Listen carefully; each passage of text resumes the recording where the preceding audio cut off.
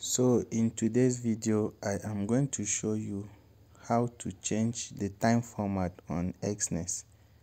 So go to your Exness app and log into it.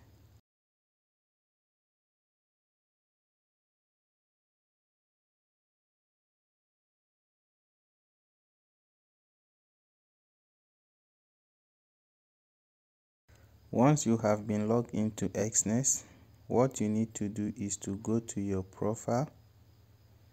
Now before that, let's just go to trades to show you what I am talking about.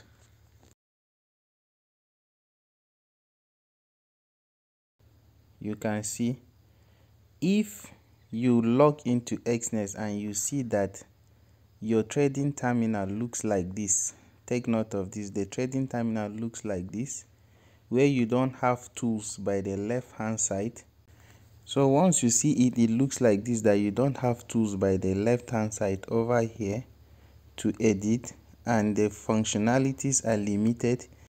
It means you are still using the Exness terminal for your chart.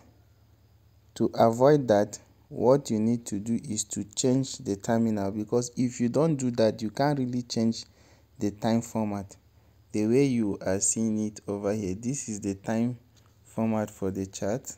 You can see that's how it is over here. As I'm doing, you can see the time is being shown around this part.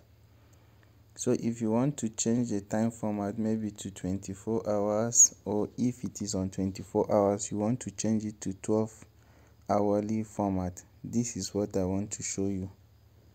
So go back and then go to your profile. In your profile, click the setting option and change your trading terminal. So the trading terminal is the one at the top here. Click on it and change it from Exness to trading view. Then click the back button. Click the back button. Go back again. Then now you go back to your trades or the chart and click on any chart that you want to edit. Now we are here. Now you can see we have more tools by the left hand side. That is because the terminal we are using for our chart now is trading view. So you have more options. So we are going to the right lower part by the price chart. There is a gear button there. Click on it as settings. You can now see, scroll down to settings, click on the settings, and under the scales you are going to scroll down again, and you can see the time hours format here. The time format here is 24 hours, so you can set it to 12 hours. So click to change it to 12 hours. Click OK. You can now see that this time that you are seeing at the lower part of your chart has been changed to the 12 hours format. It's very easy.